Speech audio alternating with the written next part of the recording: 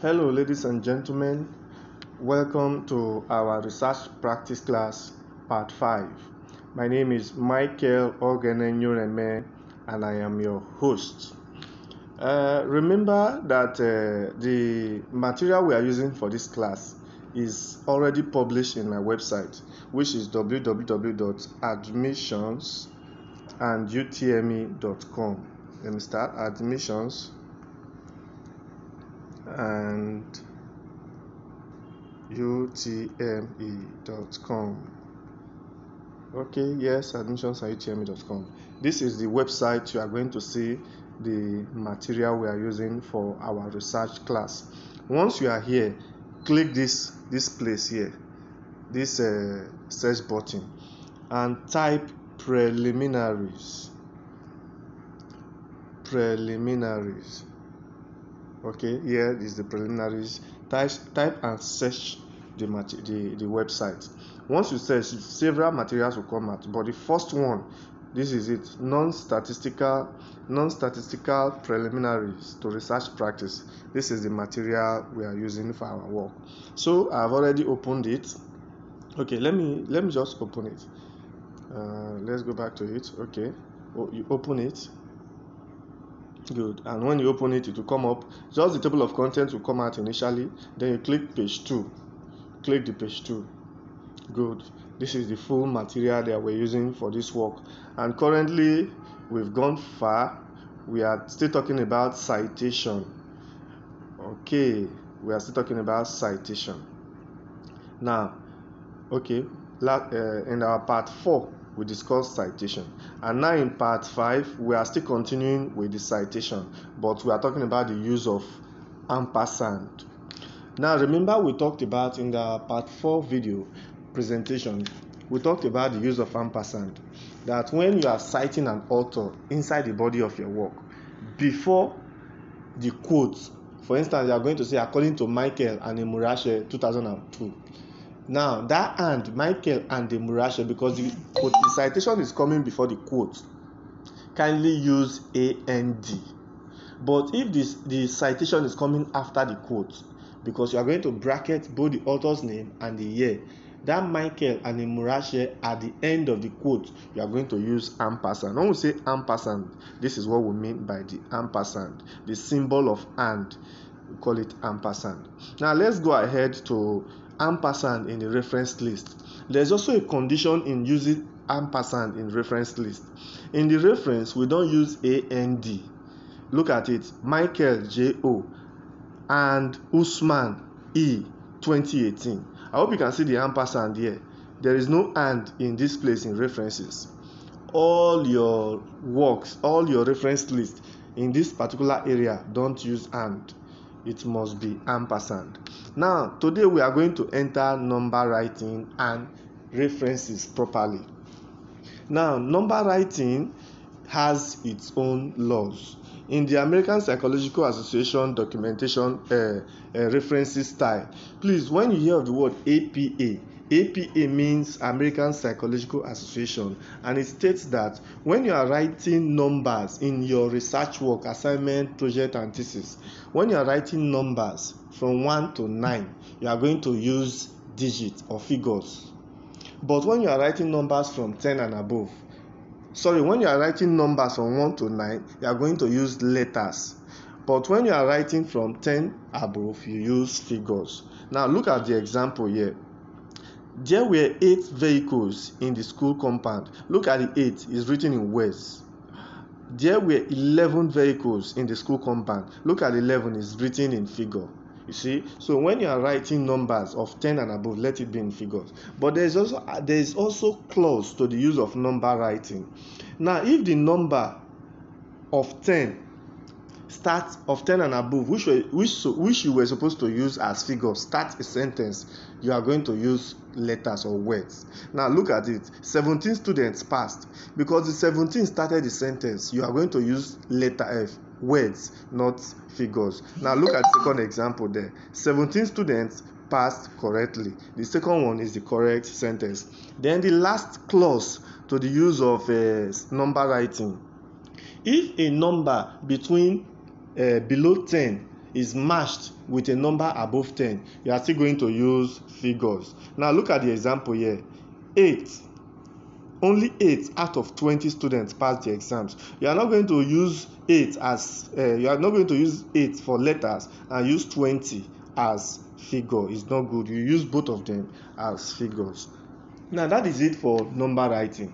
Please, you can go through the material and read it step by step. You'll get a better understanding. Now, in order to make this video short, remember our classes, we are taking a shorter portion of the material instead of making it long, and it is boring when it is long. Now, references. You see, just as you cook and you put maggi, salt and pepper and the food is very sweet, or you put sugar and your garri soaking becomes very sweet, like extraordinary. That is how references is to research work. If you don't put sugar in your garri, you know it will not be sweet as you like. So references in a research report, your assignment, seminar and project, that is how important it is. Let me just give you a brief story. In 2011 or so, a friend brought his own research work for me, assignment to print. I saw the references. I was like, is this how you guys do your reference, or you don't know how to do it? He said he doesn't know, that he just downloaded them. I said, okay, will you permit me to do it for you? He said yes. I crawled the whole references again and formatted it, printed for him, and he went. The next day the guy came back tired. I said, Mark, what is your problem? He said, you see that references you formatted for me yesterday? That's the only thing the lecturer marked. That he told all the members of the class to go and do their work again. That is only my work that passed. This is not a formulated story. This is just me. When I was in my undergraduate, they used to call me Michael assignments. Like I do assignment like Chris. So this is just the true story of it. Lecturers give credence to references. If you do work and your references is very heavy, very well constructed, who is marking the work will acknowledge what you have done. So references, let's talk about references now. The documentation style adopted by the Faculty of Education, Niger Delta University, and many other faculties is the APA references style. Although the APA format is more concerned with referencing, researchers often use both bibliography as well. Okay, we are going to talk about bibliography soon, so let's not confuse ourselves now. So, references in documentation, that is in your assignment, project, seminars, whatever. Referencing is done by compiling all the cited names at the end of the report. This is to say that if you cited 25 authors in the body of your work, your reference list will also contain 25 authors. Now let's understand what we are trying to say here.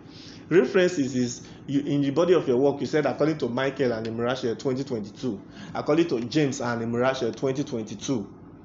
That is 2 authors, Abi. Now, in your references, you are going to show us the book that Emirashe and Michael wrote. In the body of your work, you only mention the name of the author and year. Now, in your reference list, number 1, Michael and Emirashe 2022, preliminaries to research, non-statistical preliminaries to research practice, retrieved to August 8, 2022 from www.admissions@utme.com. I hope you are seeing what is happening here. Very good. That is your references, and all the people you listed in your work, they must appear in your references. The rule is this: you cannot cite 1 million authors and your references you have only 2 authors there. No. If you cite 25 authors in your reference list, if we count it 1, 2, 3, 4, it must show 25 references too. That is what we are trying to talk about. Then let's talk about bibliography. While the referencing has to do with compiling only names names utilized in the body of work, bibliography is concerned with all other books and papers from where ideas were formulated but were not cited. So what is now the difference of bibliography and references? Remember that references, only those you cited must appear. But bibliography, there are some works you did not cite the authors, but you look at their textbook and you got an information from there and you use it for your work. So in bibliography, all those people, those authors, you use their textbook, but you did not cite them in the body of your work, you must put them in bibliography. That is just the difference between all references and bibliography. Then let's also continue reading about the bibliography. It's already 10 minutes. Okay, please, let's just go ahead a little. You can read the rest part of the document bibliography up. Now, how do we document references? How do we document references? For the purpose of brevity and precision, only few related documentation will be carried out here. However, you may visit NOACWA 2016, page 376 and 383 for a complete list of documentation. Okay, guys, our class is already close to 11 minutes, and we want to go straight how to document journals, but this will not be in part 6 of our class. Remember that there are different ways we document references. Now we are going to start with journals. You know, when you go to Facebook, Google and search for materials for your assignment, you see many PDF files. Most of those PDF are usually journals. I want to think that you know what journal is, but for the purpose of for the avoidance of doubt, in our next class I'm going to screenshot how journal looks like. Then I will display it here so that you get the meaning of what we are trying to say. So thank you very much for watching this video. We are very grateful for following our channel. Please, if you have not subscribed, ensure to subscribe so that all other videos will be notified whenever we post them. When you subscribe, please do well to click the notification button so that you can be notified at any moment in time. Thank you very much, and God bless you.